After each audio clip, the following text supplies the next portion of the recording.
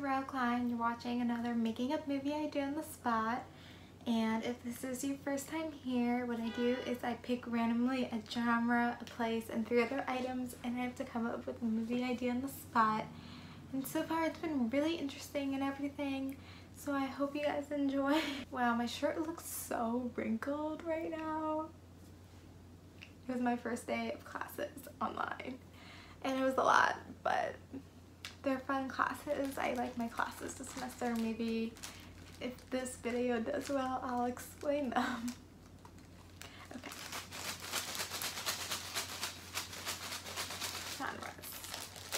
So far I've gotten drama a lot, so let's hope I don't get that again.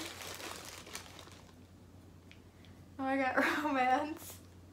I'm usually so good at romance, but the one time I did get romance, I did not do as well. That's probably my worst idea I came up with using this way. So hopefully this time I can show I can do romance and tell a better story. Oh, this is fun.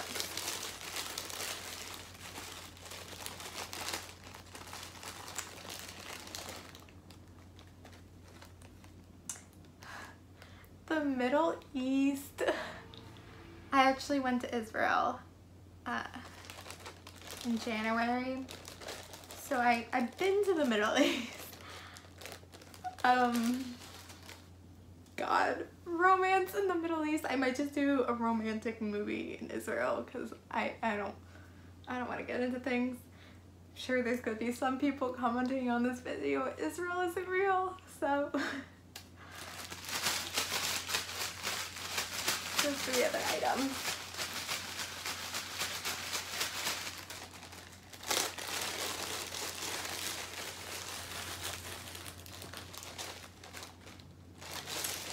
One, 2,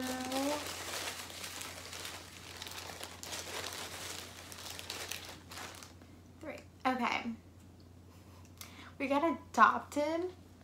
So this could be an adopted person, adopted pet, adopted idea. Oh, we got money. Money.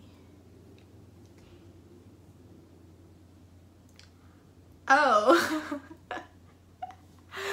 We got the 80s. Ah. God, okay. Basically, to rehash, what we have is we have romance, takes place in the Middle East, we have adopted, money, and the 80s. Now this does not mean the movie has to take place in the 80s.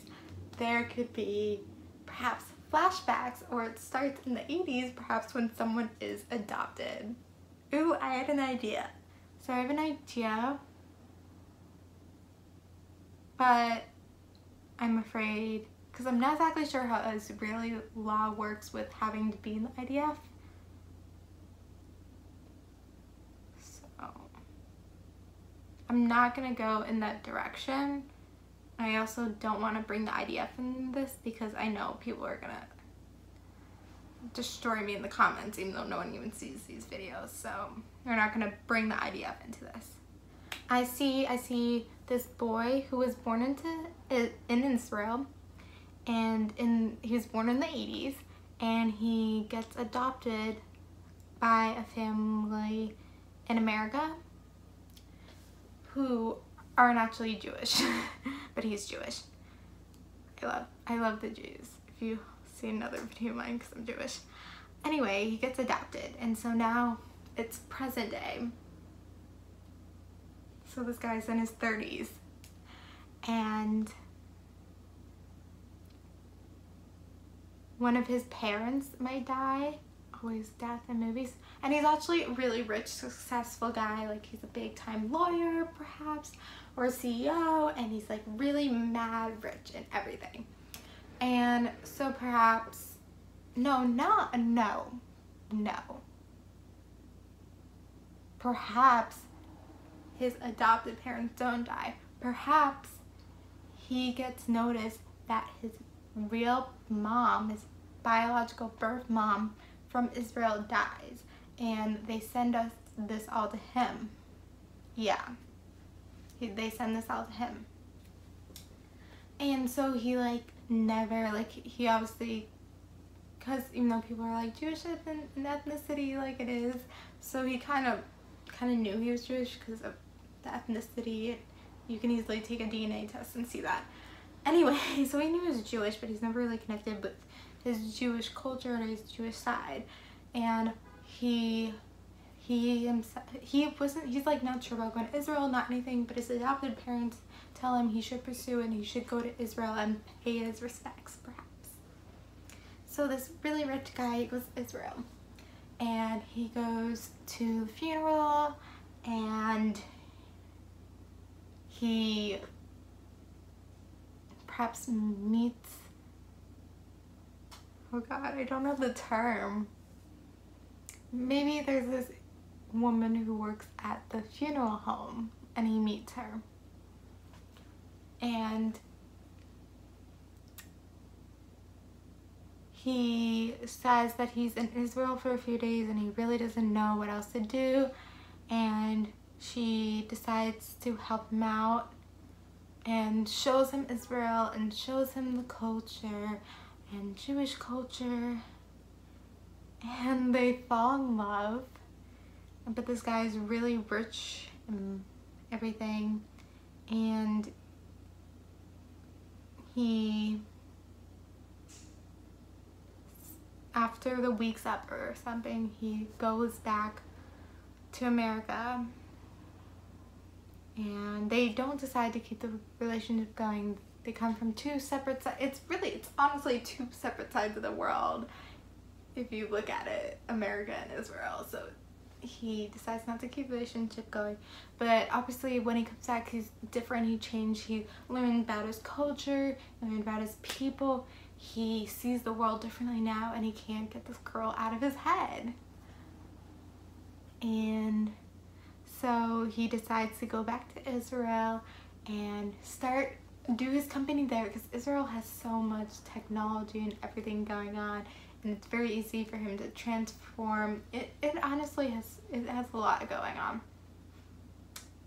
So he goes to Israel and he does his business there, and yeah, he might lose some money, but he can gain that back, and he decides to stay with the woman and keep with, yeah, they get married or whatever. They end up together. Yeah, that didn't go really into specific with scenes, but I feel like it could be a movie idea about a guy reconnecting with his culture, because again, it's very important to me to not just have stereotypical Jewish characters in movies, to have movies about Jewish people and about their culture, and our culture, and just show it in a way that's positive and beautiful. And in this way, it's a romantic movie, yes. And I think it could be in a positive way. I have not seen this idea before that involves Jews, and shows that it can be educational for people. And yeah, I don't know, I didn't really go into scenes with that. I'm sorry guys. I think when I was coming up with that action movie idea that one time, I think I came up with like the most scenes for that. Yeah, I'm sorry, I might be a little bit sucky today. My brain's a little fried from all the classes I was taking. But I think the idea's there, and if I had more time, I could plan it out more. But when I went on Birthright, I got to see all these different beautiful locations and learn all these things, and I think that could be very beneficial for a film. And Israel is such a beautiful place to fall in love. Anyway, sorry again that this was short and I didn't go into many details. You're probably watching this and be like, she's not even that talented. I could probably do this. Honestly, you probably could do it too. Not gonna lie. But that's honestly, you never know what you're gonna get this. Sometimes ideas are better than others. That's just what happens. I mean, I think it was 2 days ago I came up with that other Jewish idea. I think that's better of an idea than this. But this does, in a way, showcase Jews in a positive light. That's very important. I mean, the fact that of course, I got money. Of course, the fact that has money is kind of stereotypical, a stereotype that Jews have, but he was not raised by Jews and did not connect at all with his Jewish culture, so hopefully that stems away from the stereotype. I don't know. I mean, I didn't even have to go into Israel or the Jewish path of this, but because I got Middle East, that's the way I went, and it's honestly, you never know what you're gonna get. So, but yeah, I mean, I'm sure only like 10 people are gonna view this, but if a lot of people view this, I'm sure people are gonna comment Israel isn't real. So anyway, that's all I gotta say. You know, share this with your friends. You know, I mean, I'm doing this all for fun, but I would love to, you know, get my ideas out there, have more people see it, inspire more people to try to come up with stories. I mean, now that class is starting, it's getting a little crazier for me.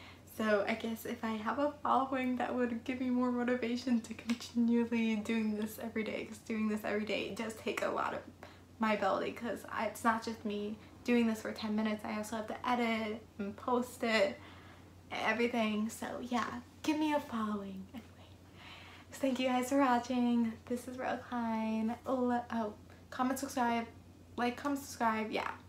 And love you guys, and bye.